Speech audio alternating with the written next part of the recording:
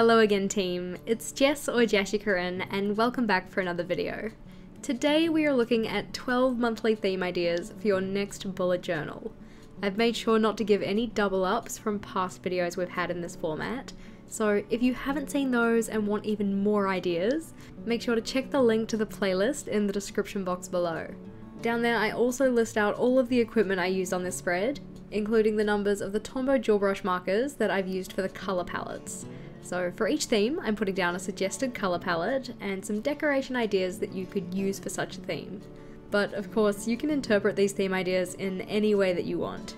If you want to make it even more decorative or much more simplified, these can still make for fun monthly themes. The first theme that we have here is a desert theme. The decorative elements that you could include in a theme like this would be things like sand dunes, cacti, tumbleweeds, desert animals like scorpions, snakes, desert foxes, and the list goes on. Something nice about a desert theme is how different it can look depending on whether you're doing a kind of during the day desert or a desert at night, as the colour palette will change quite a bit. So while for this one I've gone with mostly yellow and brown tones, you could also use darker or more intense jewel colours for a desert at night scene. Our next idea though is a simple green botanicals theme. For this one you could either opt for vibrant and rich greens, or go with a more muted colour palette like I'm using here. For this theme it may also be worthwhile including a contrast colour, just for a bit of visual interest.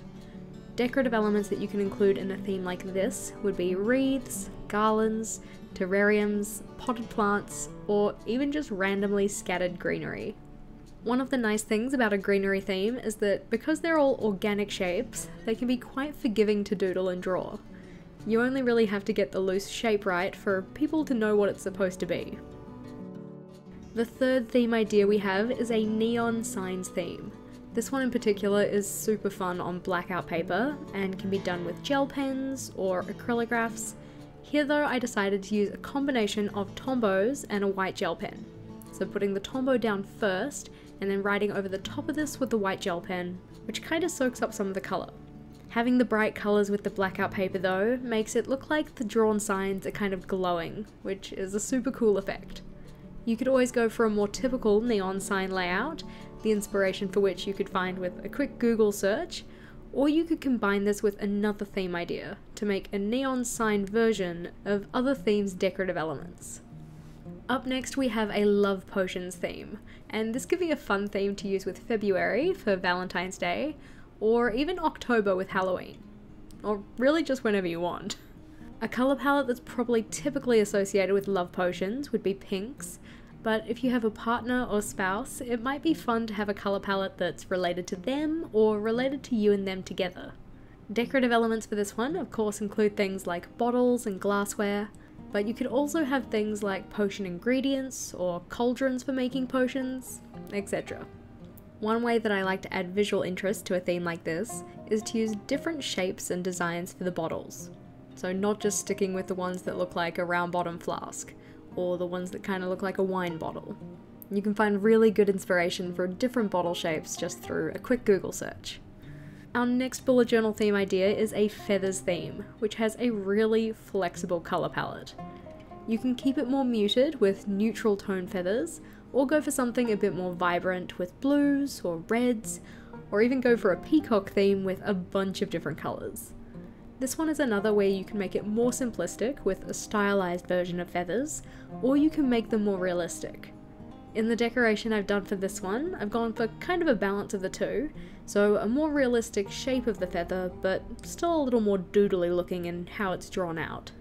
When it comes to filling in the feathers, you can get good inspiration online by looking up realistic bird feathers, or you can actually just fill them with other patterns or decorations, which can also look really cool. The sixth theme idea is a scrapbook theme, and this one is especially good for months that you still want to be decorative, but you don't want to do a lot of doodling. You could collect different papers which work together yourself, or you can get really nice themed paper packs from craft stores. For the paper I'm using in this one, this is actually a digital paper pack. So a pack of complimentary papers that I downloaded off the internet, I then sized them to make 6cm by 6cm squares and printed them off. As you can probably tell, I'm not really the best at scrapbooking, but I still think this would be a cute theme idea. Depending on how you wanted to style a scrapbooking theme, you could either cut the paper into different specific shapes and embellish with stickers, or you can go for more of a ripped paper aesthetic. As said though, this type of theme can be helpful for when you still want a more decorative setup, without needing to do a whole heap of drawing. Onto the other side of the spread, here we have a manga or comic books theme. This one you could colour in, or just have in grayscale. If you weren't super confident with drawing manga or comic book style characters, this is a theme that would work really well with the tracing trick that we talked about in my December setup video, especially if you can find black and white line art online. Personally, I really love Sailor Moon, and I super want to do that theme one day, but I know that if I drew the proportions wrong, I would be 5,000% devastated. Tracing can help me avoid that, so I am certainly an advocate for tracing. Our next idea though is a birthday party theme. This one would be good either for your birthday month, or possibly the month of your kid's birthday, or any other birthday that you're going to be involved with celebrating. A birthday theme is another one that has a flexible colour palette, but it might be kind of fun to have this tie in with any theme that you have for the related celebration. Possible decorative elements for this one would be things like balloons, streamers, cake, bunting, that kind of stuff. I was actually going to do a proper birthday party theme in my bullet journal last year for my birthday month, but it unfortunately fell at a time that I wasn't really using my journal very consistently, so I didn't end up doing it. But I am quite tempted to use it for next year. The 9th bullet journal theme idea we have is a notice board theme. This one is a fun one to do with sticky notes, as them being only partially attached to the page kind of adds to the overall design. Having different ways to make the notes look like they're attached to the board is also a cool idea. So doodling on pins, tape, clips. I used something similar to this a few years ago as part of a back to school theme setup, and it can turn out really visually effective if you also use a corkboard pattern in the background, like we have here. Up next we have a spa day theme, which you could also merge into something like a self-care theme or a pampering theme. This one would be a good theme to use a lot of softer and subdued colours. While we draw this one up though, I also wanted to announce the winner of the giveaway journal, which we set up a few videos ago. That journal spans from January to June of next year, and if you hadn't already seen the setup, there's a link to the video in the description box below. But please join me in congratulating our winner, Jasmine. Just like the last giveaway journal, I'll be sharing plan with me videos of the monthly setups over the next 6 months, so to make sure that you don't miss those, feel free to subscribe to my channel if you weren't already. For our next theme though, we have an odd socks theme, and I think this theme would be super cute. The socks themselves are really easy to draw, and you can add whatever details or patterns to them that you want, though typical ones would include things like solid colours, spots, and stripes. The 12th theme idea is a silhouette skies theme. This is also another theme that has a very flexible colour palette, so while I've essentially gone for darker versions of red, yellow, green and blue, you could always get really fun and creative with these ones, especially because the doodles themselves are really simple. The 12th theme idea is a silhouette skies theme. This one was very much inspired by a gorgeous washi tape set that I've got coming from the washi tape shop, and although it isn't here yet, I already know it would make a really pretty theme. If you are ever planning on getting yourself something from the washi tape shop though, also remember that you can use my code JASHII10 for 10% off your order.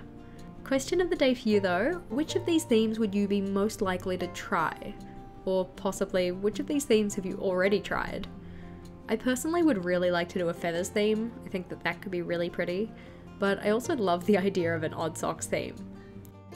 Having another look at our themes though, we have a desert theme, the green botanicals theme, a neon signs theme, a love potions theme, the feather theme, a scrapbook theme, a manga or comics theme, our birthday party theme, the notice board theme, a spa day theme, the odd socks theme, and the silhouette skies.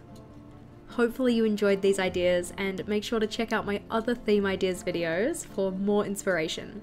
As always team, thank you for watching. If you liked today's video, please do make sure to give it a big thumbs up, and be sure to subscribe to my channel for more on planning, productivity, and personal development.